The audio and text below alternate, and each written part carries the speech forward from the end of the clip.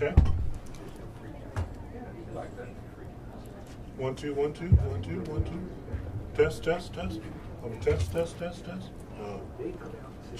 Yeah, that's good. Okay. That's good. All right. All right. We want to have PLEA come on this side. You bet. Do you want to come over here? And we'll have you stand on the side. Just kind of divvy it up. Perfect. Yeah. That side. Perfect. All right. If you guys kind of want to fill in, that all works. Out the way. All right, thank you so much all for joining us here today. We'll get this press conference started right now. General Brnovich is going to talk about this exciting new development in our latest lawsuit against the unconstitutional COVID-19 vaccine mandates. Thank you, Katie. Is this someone's briefcase? Yeah, we just moved. I'll move out. Oh, no, sorry. I just trip on it. That's the oldest trick. First and foremost, thank you all for being here today. I really appreciate it. Obviously, there's a lot going on in the world today, and I want to thank you for joining us. I also want to thank the police officers from PLEA that are here today, and the United Phoenix Firefighters Association for being here, standing with us as well. As Attorney General, I'm never more proud than when I'm standing with our first responders, the brave individuals in law enforcement, their first responders. Bob, can I help you? Sorry, maybe this will just work if you put it down like this. For KTR Taylor, right? Yeah. Will it work? Sorry. Does it sound okay? I don't want to strip the audio. There you go. So, as I said, I'm never prouder than when I'm standing with our first responders. I do know, or maybe some of you may be asking, why are we standing here today? As you know, we were the first state in the country to sue the Biden administration over its unconstitutional vaccine mandates. And the city of Phoenix recently announced, as a result of the contractor rules, that they were mandating all of their city employees either lose their jobs or get the vaccine. I've said this before, and I'll say it again, that no one should be required or forced to get the vaccine, that that's a choice of individuals. I also believe very strongly that our first responders should never have to choose between their jobs, their livelihood, and their health insurance versus an unconstitutional vaccine mandate. The fact that the brave women in law enforcement and firefighting are joining us today, I think speaks volumes about not only the merits of our lawsuit, but about the fact that the Biden administration's unconstitutional mandates are not only an infringement on individual liberty, but infringe on the principles of federalism and violate traditional notions of separation of powers. I know that our country is making great strides in the management of COVID-19, and there have been promising and consistent developments, including treating individuals with COVID, but what should never be up for discussion is our Constitution and the liberties recognized. The trampling of our civil rights can never be the right answer. The message I want to leave everyone here with today is that our office will continue to fight on behalf of all hardworking Arizonans, including our first responders. I'm proud to stand once again with our law enforcement officials, our hardworking law enforcement and first responders, and I think it's important for us to take principled positions and push back against the overreach of the federal government. And now I'd like to introduce and turn things over to Brian Willingham from the United Phoenix Firefighters Association. Thank you, Brian. Thank you. Thank you. Yeah, my name is Brian Willingham. I'm the Executive Vice President of Local 493, the United Phoenix Firefighters Association. We represent over 2,600 firefighters valley-wide, 1,700 in the city of Phoenix. I'm a captain on Engine 25 in Maryvale, which is 63rd Avenue and Thomas. I've been a firefighter for 30 years, 3 different fire departments, and we are very concerned about a looming crisis with our staffing. We've actually had a staffing crisis for well over a year and a half. We've had staffing issues prior to COVID, and my biggest concern is with our guiding principles and mission of being there to support the community and respond in less than 5 minutes to medical and fire emergencies, hazardous materials, issues on the mountains with rescues, and all the things that we do to serve our community, that we won't have the ability to staff our units if individuals are forced to retire or leave the job in early retirement or be terminated. These are our family members. These are people that we care about, that we've worked with, and those people have served this community for decades. We've always been here for our community. We never turn our back to our own family member, and many of our members feel like this is a choice, and we support their right to choose. These individuals all have mortgage payments, they have children, they have expenses, car payments, insurance, just like everybody else in the community. And what I don't think the vast majority of people understand about police and fire is how much we actually already work. The members that we represent, we work 2,912 hours in a year. Somebody who works a 40-hour job works 2,080. We work over 800 hours a year more than every other government employee. We're already maxed out. We're sleep deprived. We've had an exponential increase in PTSD. We have cancers that are going through the roof. These are all things that we have to manage, and we have been mitigating communicable diseases effectively on our fire department for decades. We have personal protective equipment that we utilize when we respond on calls.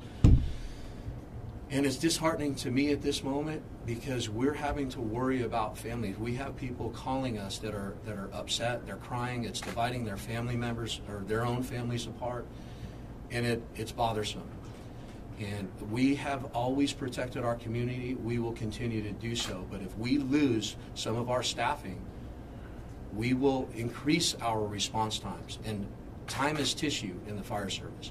Time is tissue because every second or every minute that goes past 6 minutes, brain death occurs. We cannot afford to lose staffing. We are not in the midst of a political battle for us. This is a crisis for the community. It's also a crisis for our vaccinated members. If unvaccinated members are terminated, then our vaccinated members have to step up and work even additional hours to fill in those gaps. We do not have the manpower and the staffing. I know damn well police, pardon my French, I know damn well our brothers and sisters on the police law enforcement side have an even greater staffing issue than we do. We need this to go back to the way it was and allow our city to manage this like we were effectively doing. That's what our ask is, and I appreciate your time today.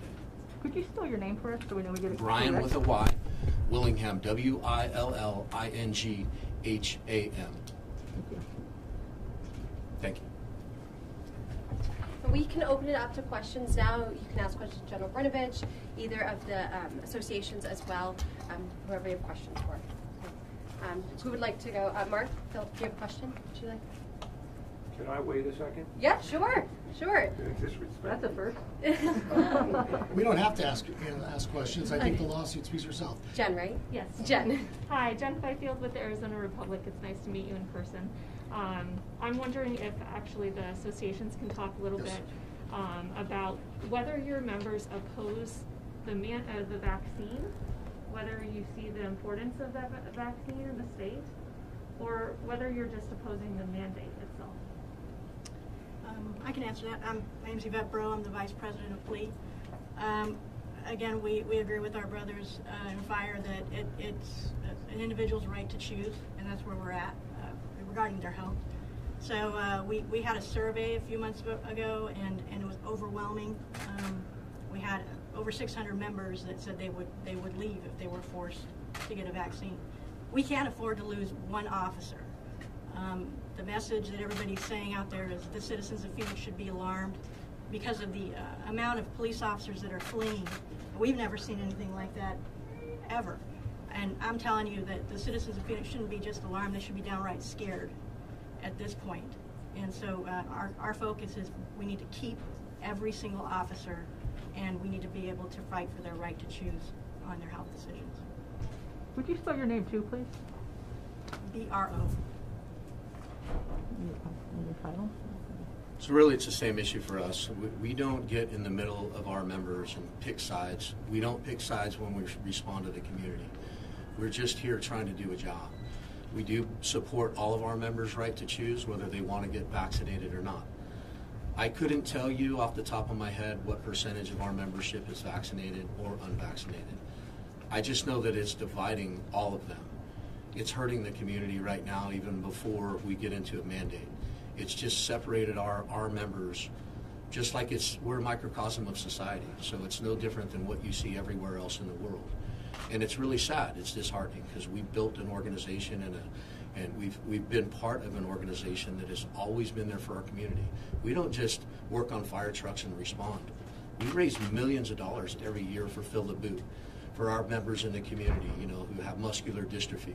We do toys for tots, coats for kids, turkey drives. There's much more that we do in the community. And that's why we would ask for anyone who would want to judge us as a local for defending these members, or those members who are choosing not to get vaccinated at the time. The information has been confusing enough. I don't know how anybody ciphers through it. I really don't, and it's no different for us. It's very difficult on our members. Many of them are consulting their physicians and sitting down with their families and talking about the potential ramifications of whatever choice they're going to make. And we just have to be behind them, no matter what their decisions are. We don't get involved in abortion issues with them. We don't get involved in gun rights with them. We don't get involved in those personal choices. We protect our members because they're our family, and they have families that need us. So that's what we'll do. And for some members of the community who might want to put the whole COVID aspect in it, that you don't believe it, it's not about the beliefs in COVID and this illness. Can you try and explain that personal choice that these men and women are making for their benefit, for their family, for their personal lives? Sure. We respond on COVID calls. We're there for the community. My dad had a really horrible bout with COVID. We understand that the community needs to be protected. When they're struggling to breathe, we're responding and giving them breathing treatments and holding their hand on the way to the hospital. We're responding on people who are both vaccinated and unvaccinated. So we don't ask them if they've been vaccinated, or it doesn't affect our treatment, it doesn't affect the way we handle them. We would just ask for that to be done in return for us. We want the same respect from our community that we give them. We'll always be there for them, no matter what they call for. That's what we do. The city of Phoenix, and this is true for PD also, this year we've had an increase in call volume. It's the greatest increase in call volume that we've ever had. And it's been growing exponentially anyways. So we are under-resourced, underfunded, and that's not because the city isn't willing to fund us. It's just because money is getting tight. We don't have additional revenue streams. We're running out of options at this point. The dam has been built. The water level continues to increase. To quote a great friend of mine, who's one of our fire chiefs, we have to figure out a way to lower the water level. We can't build the dam any higher. Yes, sir. Yes, sir. I think a lot of people don't understand that you got a smallpox vaccination, right? Yeah. Got a mumps vaccination, right? Yes, sir. Why can't you have a COVID vaccination? Why this argument over COVID when you're in the line of fire every day with something like this? We see stories every day of firefighters who die because of COVID. So, for those folks that are hard-headed, like me maybe, explain that rationale. Well, you're not the only hard-headed person in the room, I can assure you that. I really can't. I don't know that anybody really can. You're right. Many of us, we have to get vaccinated when we get on the job, and we've done so. This is such a personal thing that our goal is just to keep our membership serving the community. And I'm not trying to give you a dance around, a political dance around. I'm just being honest with you. This has really divided families, and it's really hurting our community. It's hurting our fire department. Go ahead. But can you truly say you're protecting the community when members could actually be spreading COVID? Sir, we had a guy at my own fire station die, right? He was an unbelievable human being. I know what you're saying. We've mitigated communicable diseases our entire careers before COVID ever came out by wearing masks and gloving up, and we wear sleeves on calls. We put goggles on. So I think we do a great job of mitigating these emergencies as it is, and until these people feel comfortable doing that, who am I to tell them to do that? I understand where you're at with it. I really do. I don't know how to get in the middle of a doctor and a person, a firefighter, a police officer, or anybody else, and their decision to do what they feel they're doing. You got information coming out of Israel about, antibodies, and I personally can't tell you what is right and what is wrong. I know what my family has done. I know what we do. We cannot get into a position where we're going against any one of our members. We have to support them. And they've been there for the community for decades, doing this job with cancer exposures and all the other things that we're exposed to. Heart disease, sleep deprivation. Our PTSD is off the charts right now. Our members that have PTSD and struggling with mental illness. By the way, these vaccinations have thrown some of them off of the edge. And it's getting more and more difficult to console them. I would just ask everybody to put yourself in their shoes when they're scared of this. I hope that answers your question. Aren't you feeding the doubts about the vaccine with this? I don't know. We hear this, we hear that. The documented evidence is very strong that this vaccine is safe. And furthermore, correct me if I'm wrong, 90% of the calls to fire are health emergencies, right? Yes. Yeah. So you are no different in many ways from the nurses in our hospitals, face to face with sick people. So can you respond to the question, number one, are you feeding this false narrative that these vaccines are unsafe by taking this position? And number two, should folks who see a firefighter respond to a call, ask them if they're vaccinated? Sir, I understand your point, and I don't believe I'm feeding any kind of narrative at all. I'm here to protect our family. That's it. If individuals want to consult their physician and their families and they want to go get the vaccination, we have encouraged that, just so you know. We have encouraged that since the vaccines came out. But I cannot get in between a family member and their right to choose with their doctor and whatever information I'm not an epidemiologist. I'm not a virologist. I barely graduated from high school, if you want to know the truth. So perhaps you shouldn't be speaking to the health issue. No, sir. I'm elected by my body, the body of our firefighters, to speak for them, on both sides, for those that are vaccinated and for those who aren't. So I'm absolutely in a position where I can speak on this. And I'm not speaking to the efficacy. I've read the New England Journal of Medicine's report on this. I've read the Johns Hopkins studies. I've studied all the state court cases that have been adjudicated, all 58 of them across the country. I know what's happening out there. But I can also tell you I've had to be on the other end of a phone call when our firefighters are crying, thinking that they're going to lose their job when they've served this community for 20 to 25 years. So I don't know how else to respond to that. These are our family members. And the community cannot lose these individuals. They can't. We cannot survive the staffing crisis if we lose these members. I get that you're responding as a union leader, and I respect that. But as a citizen of this community, seeing escalating cases, seeing a relatively low vaccination rate, why aren't fire and police leading the way on this? Bram, he's answered your questions a couple times. Does anyone have any other questions about the lawsuit today or anything else? General. Yeah, Mark.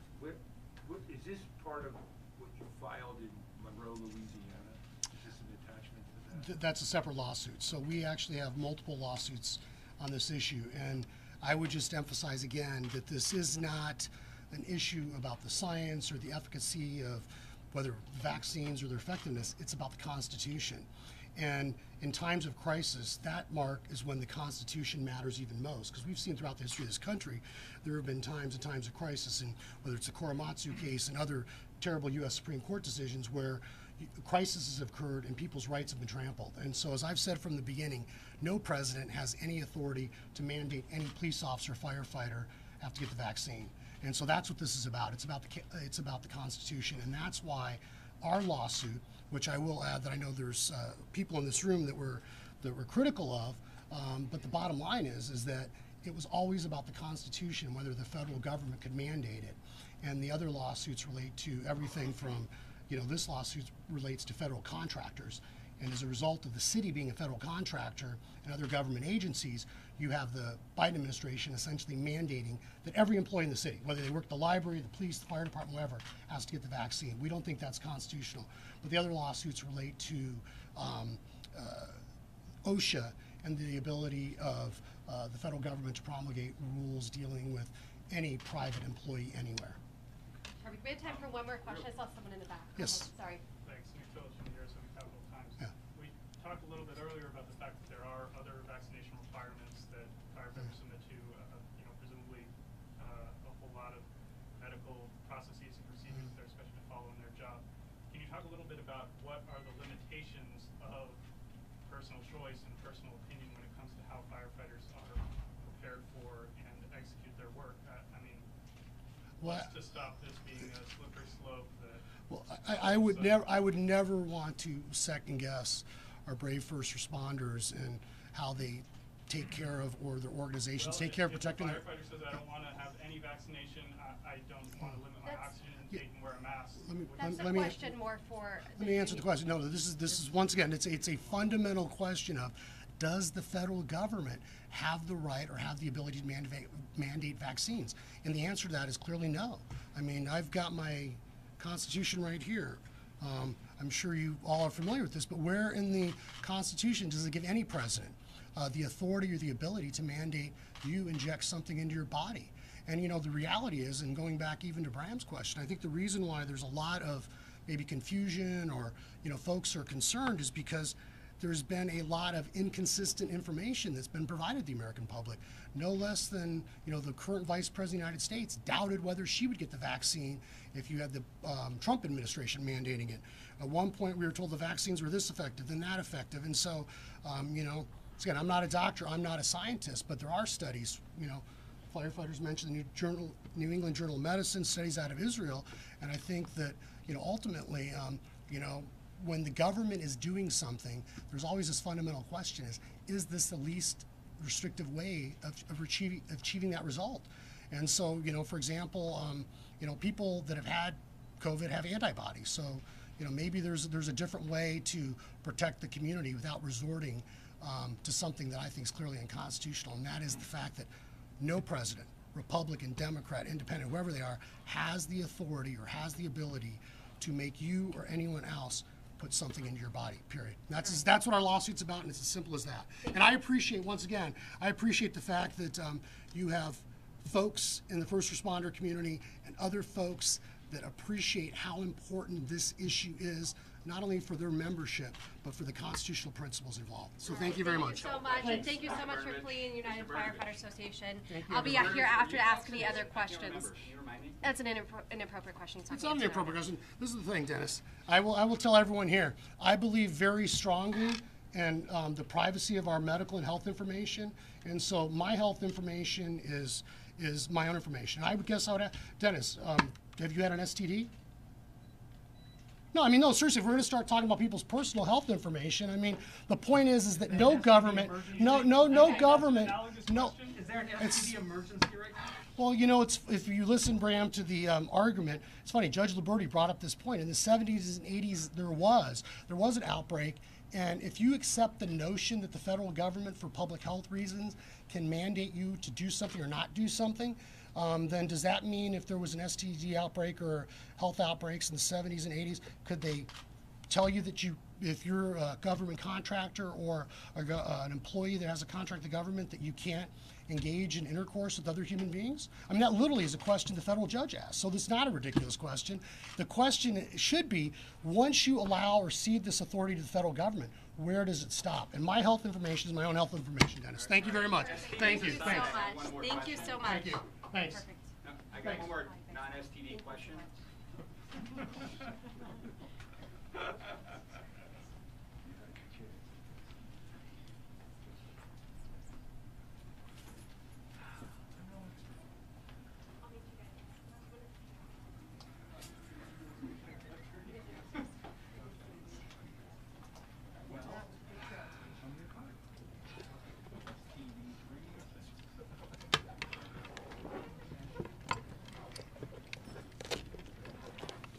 Scratching up their table.